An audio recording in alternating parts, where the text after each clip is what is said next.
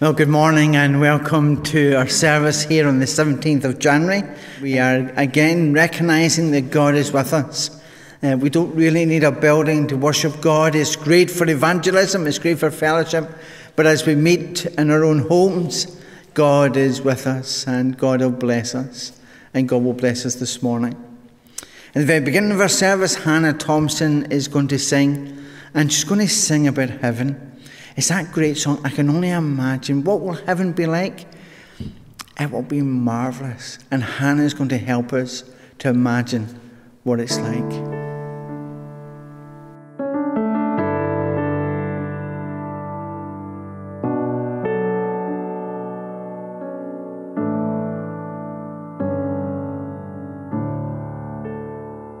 I can only imagine what it will be like when I walk by your side. I can only imagine what my eyes will see when your face is before me. I can only imagine.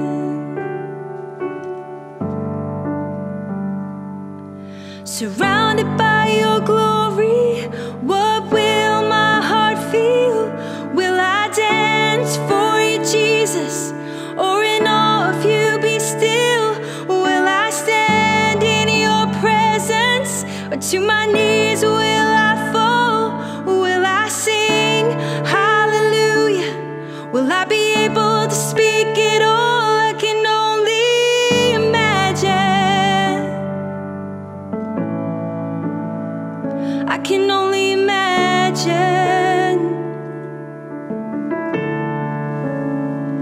I can only imagine when that day comes and I find myself standing in the sun.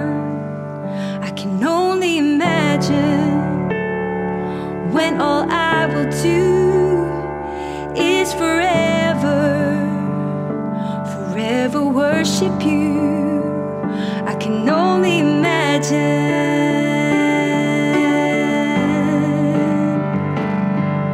Surrounded by your glory, what will my heart feel? Will I dance for you, Jesus? Or in awe of you be still? Will I stand in your presence?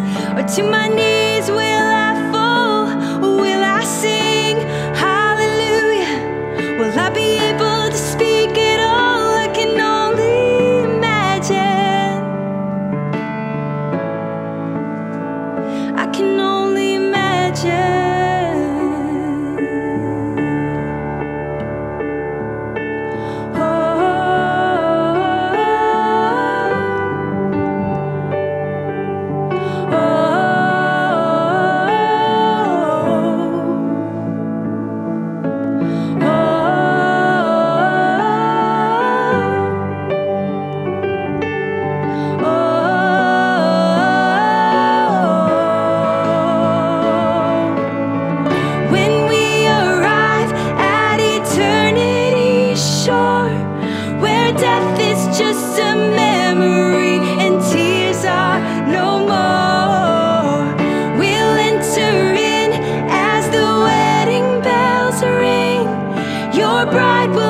Together and we'll sing, you're beautiful.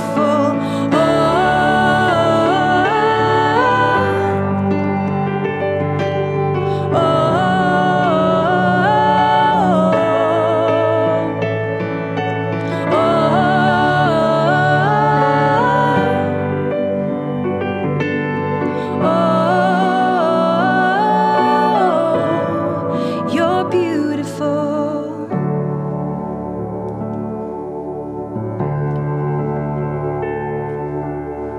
I see your face in every sunrise. The colors of the morning are inside your eyes. The world awakens in the light of that day. I look up to the sky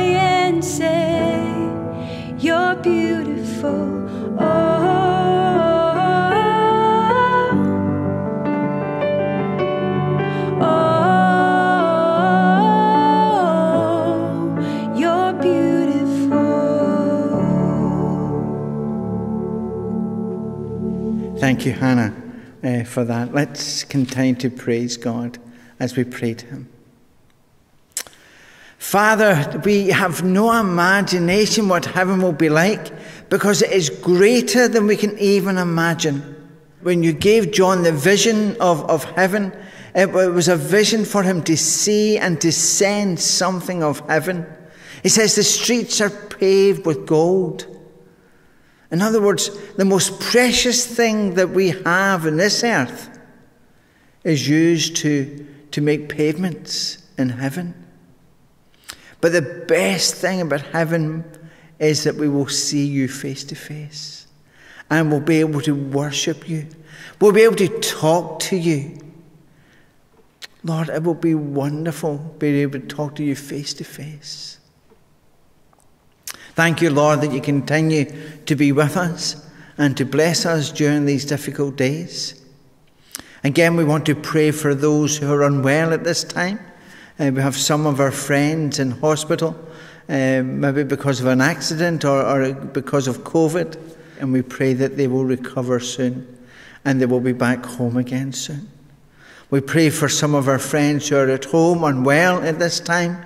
Draw close to them, remind them that you are with them, and you're with them to touch them, to heal them. We have a number of our friends at home who are mourning the loss of loved ones. They have that pit in their stomach, that real sense of loss. And we ask you, Lord, that you might come again, as you have been doing with them over these last few weeks, that you will give them comfort and peace and grace. But this morning, Lord, we continue to pray, and particularly pray for parents who are teaching their children at home. We ask you, Lord, that you will give them grace and mercy. We pray, Lord, that you will give them encouragement. Remind them, Lord, that they are not taking the part of the teacher. They cannot do that. But that they're really just playing a holding role. And we just pray that you'll encourage them to do that and help them not to panic. Remind them, Lord, that their children, when they go back to school, will quickly catch up on all that's going on. And so we pray that you'll be with our families. Minister to them. Those who are working and teaching and looking after children at this time. Lord, give them strength. Keep them well. Keep them free from COVID, we pray. And continue to bless them and be with each one of us as we are here this morning, and Lord, in spirit, that you will speak to us. That, Father, we might recognize that we're sitting in various homes, and maybe it doesn't feel the same as church, and it certainly isn't the same as meeting together in this building.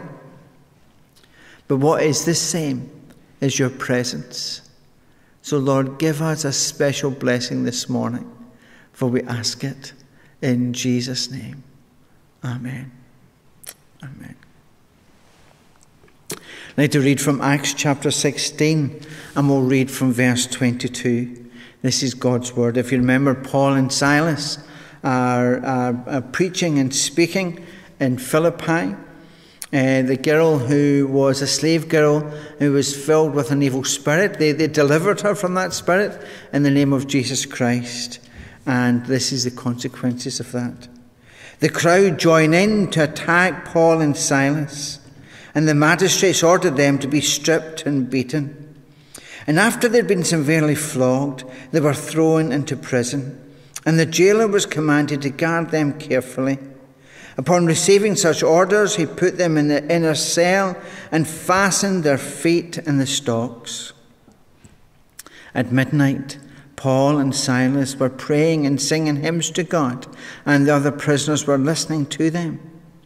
Suddenly, there was such a violent earthquake that the foundations of the prison were shaken. All at once, the prison doors flew open and everyone's chains came loose.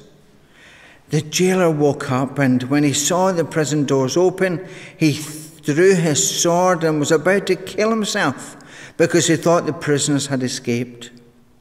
But Paul shouted, "Don't harm yourself. We're all here." The jailer called for lights, rushed in, and fell trembling before Paul and Silas. He then brought them out and asked, "Sirs, What must I do to be saved?" They replied, "Believe in the Lord Jesus and you will be saved, you and your household." Then they spoke the word of the Lord to him and to all the others in his house. At that hour of the night the jailer took them and washed their wounds. Then immediately he and all his family were baptized. The jailer brought them into his house and set a meal before them. He was filled with joy because he had come to believe in God, he and his whole family. Amen. Today, as we think of this passage, we're thinking how Paul was in lockdown, a forced lockdown at that. And yet because of that lockdown, there was a great breakthrough. And our prayer is that during this lockdown, we're all quite nervous about it. We're all told to stay at home. We're told to protect the National Health Service. And we're told, indeed, that will save lives. And sometimes we think lockdown is a wasted time. Here was Paul and Silas and others.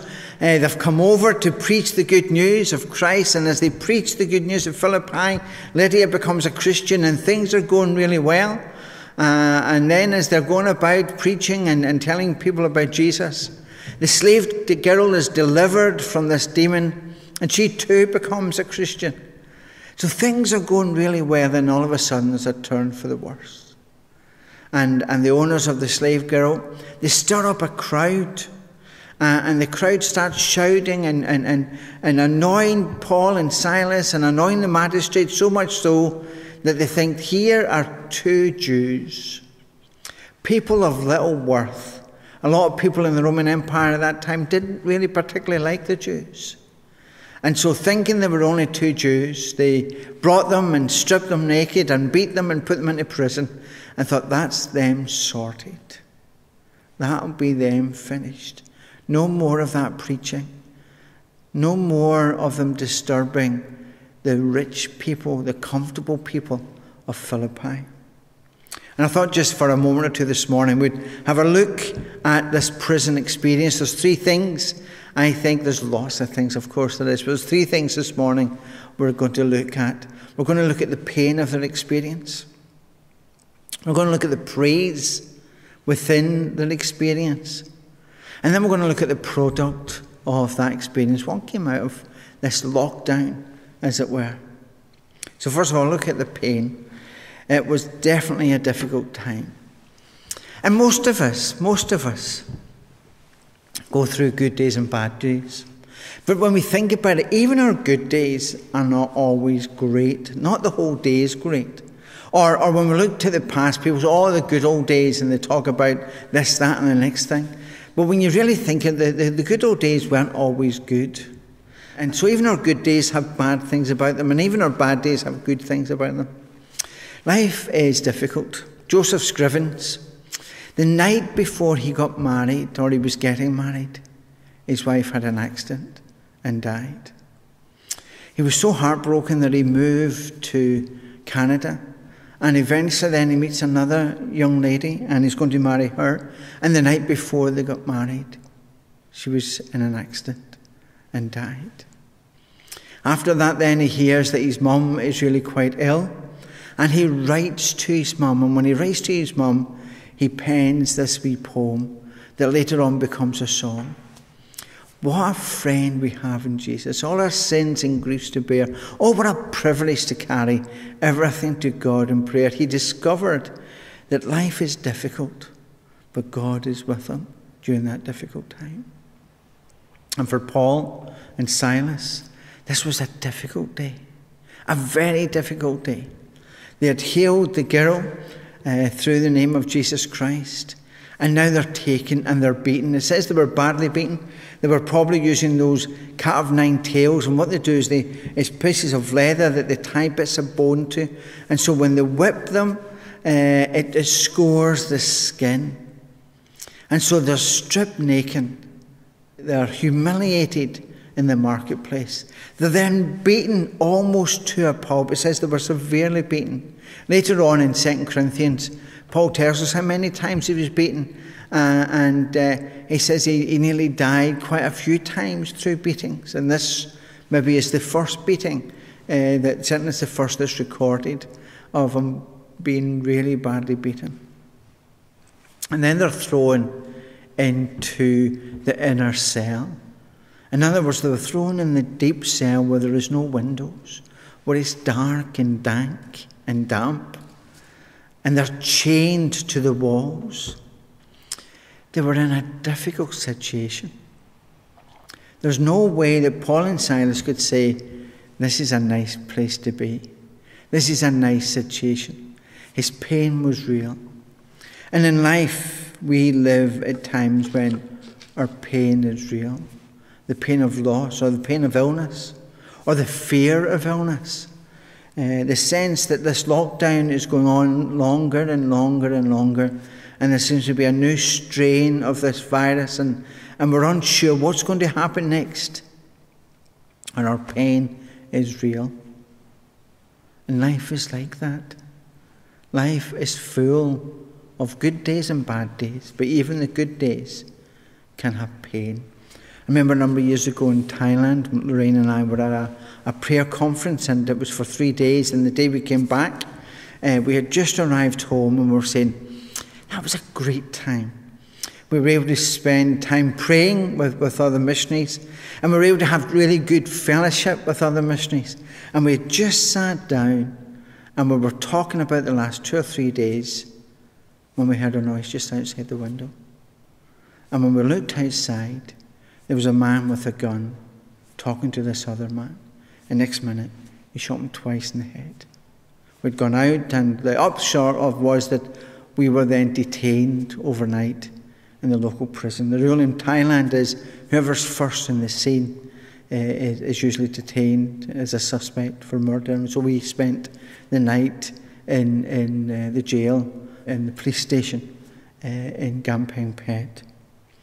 The day started so well, but it didn't finish well. And that's true for all of us, isn't it? We have good days and bad days, and even, as I say, the good days, life can be difficult. And this was a painful experience for Paul and Silas. You could say he didn't deserve it, and they certainly didn't deserve it. And lots of people say, why me? Why should I have this pain? Why should I have this difficulty?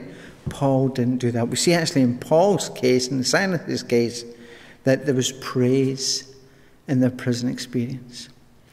How are you able to praise God in a situation like this that seemed really quite hopeless? They were in the darkest part of the prison. They were in the deepest part of the prison. They were chained with little hope of being released. They had no friends in Philippi except for a businesswoman and a slave girl. And so it was very unlikely that someone would come and get them out of prison. And so their circumstances were dire. And yet it tells us while they're in prison, they sing praises to God. And the other prisoners in the other cells are hearing this. And they worship. And you think, why are they able to do that? Do they know something that we don't? And actually the answer is quite obvious. The answer is, during their darkest days, their focus was on God. And again, when Paul in 2 Corinthians is looking back in his life, it's obvious when he speaks that at each stage the focus was always on who God is and how powerful God is and the faithfulness of God. He was always focusing on God, and when we focus on God, we can praise God in the midst of difficulties, in the midst of lockdown, in the midst of dark, depressing days, because God is a great God. And God is able to do all things. And God wants to bless us. Remember last week when we were looking at Jeremiah chapter 29, verse 11? God has a plan for our life. A plan for our welfare and not evil.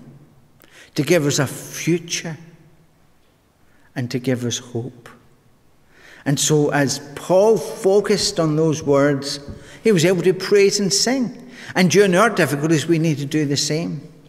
Lorraine and I were at Bible college from 1980 to 1982. And while we're at Bible college, 83, sorry, while we're at Bible college, we had lots of different speakers, and a lot of them were very, very good. But the one man I remember more than any other was a Romanian pastor who was imprisoned in 2 spells. One spell, I think, was 3 or 4 years, and the second spell, he was in prison for 25 years. And when he was in prison for 25 years, he was in solitary confinement for 25 years. A man called Richard Vermbrandt. And Richard came to our Bible college.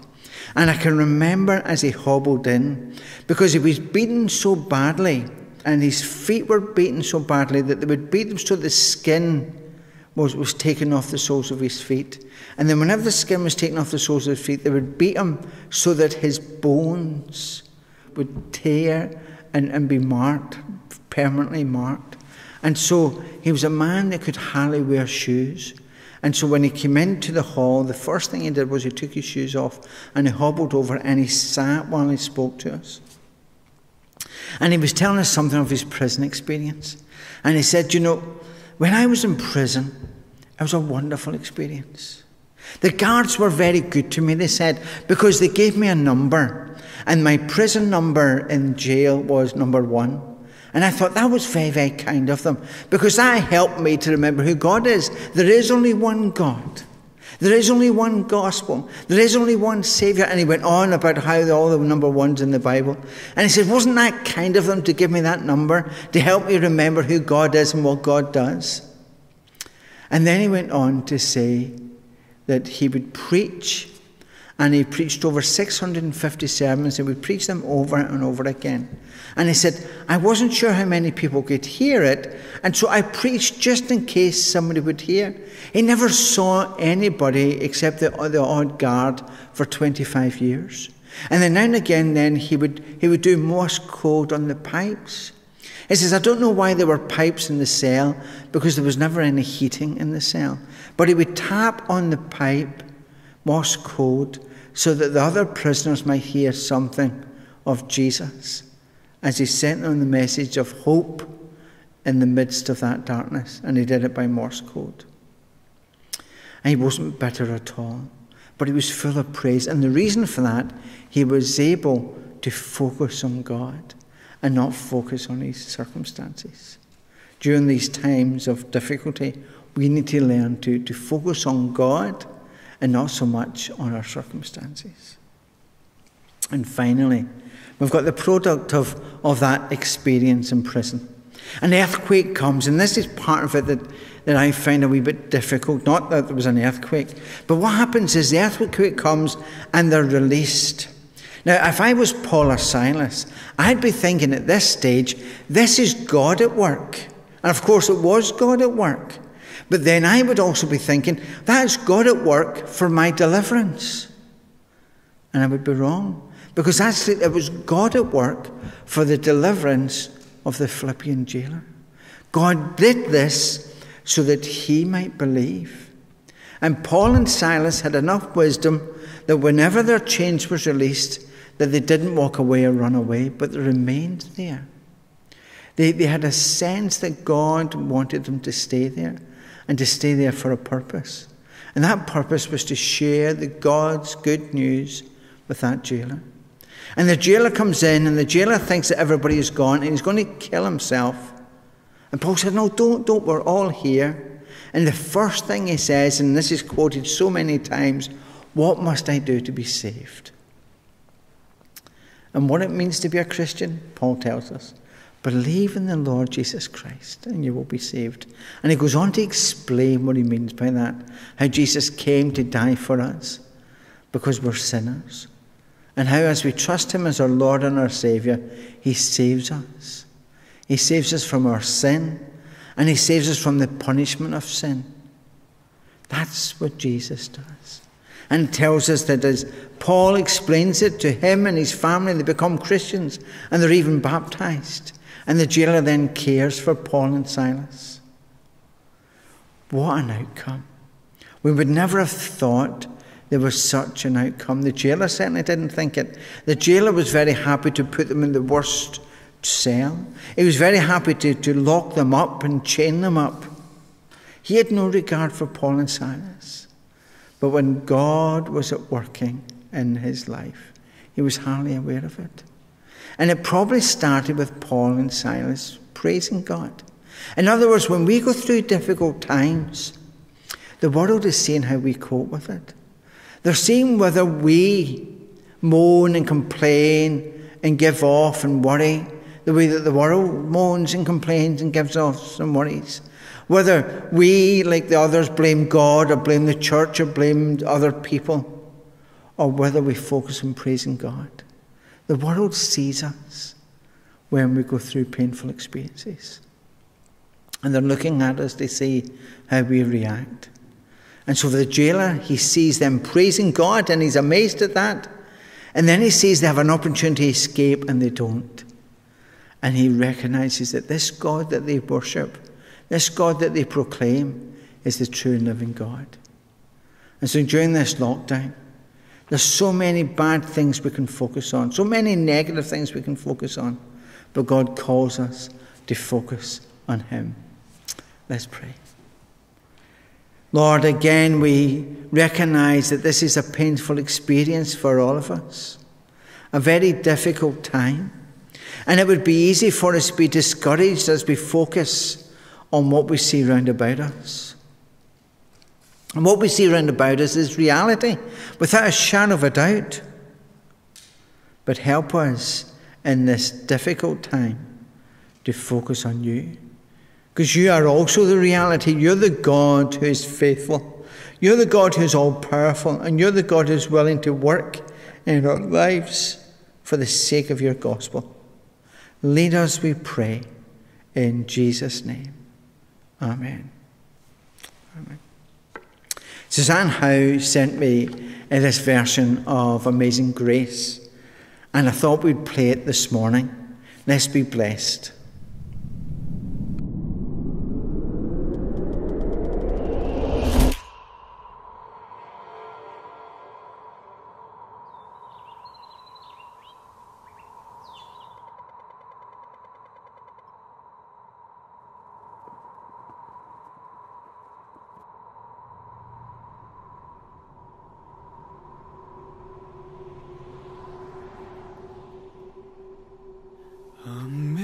Amazing grace, how sweet the sound. 我罪已得赦免 Fui ciego, mas hoy miro yo. Perdutor salvo soy. Perdí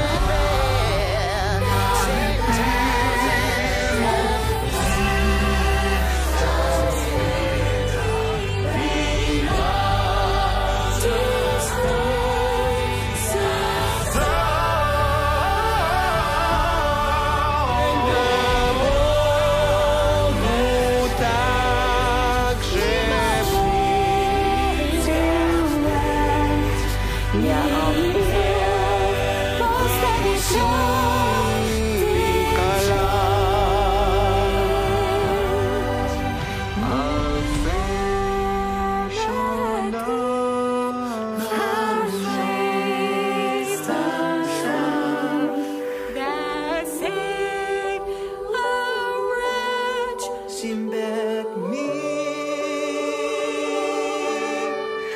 Ich war verloren, ganz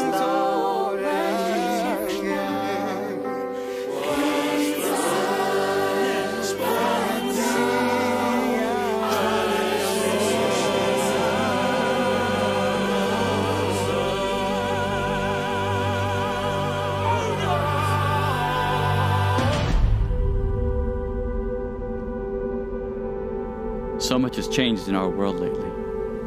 疫情中这么多人失去生命，显明了生命的脆弱与短暂。 Pero la asombrosa gracia y amor de Jesús es más fuerte que la vida y la muerte. Wo auch immer du bist, ruf seinen Namen an. Jesus. Jesus. Jésus. Isa. Jesucristo. Yeshua. Jesus. Don't wait another day.